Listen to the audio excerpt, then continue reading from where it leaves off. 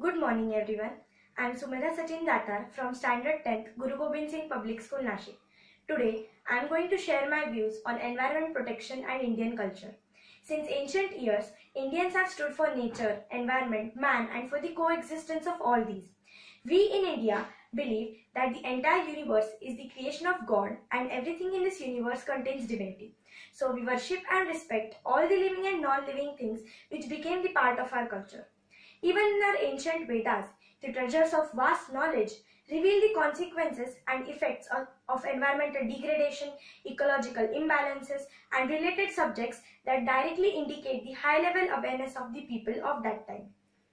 Gange cha Yamune chaiva Godavari Saraswati Narmade Sindhu Kaveri Jalesmin Sannidhi Kuru.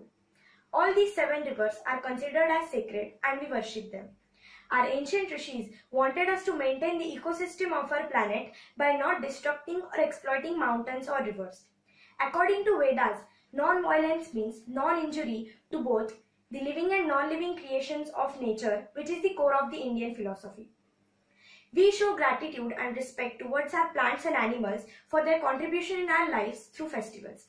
For example, we celebrate Nag Panchami to show gratitude towards snakes as they kill the animals like rats that damage the food crops. One more example is Bail Poda. We celebrate Bail Poda to show gratitude towards bulls and oxen as they help us in farming.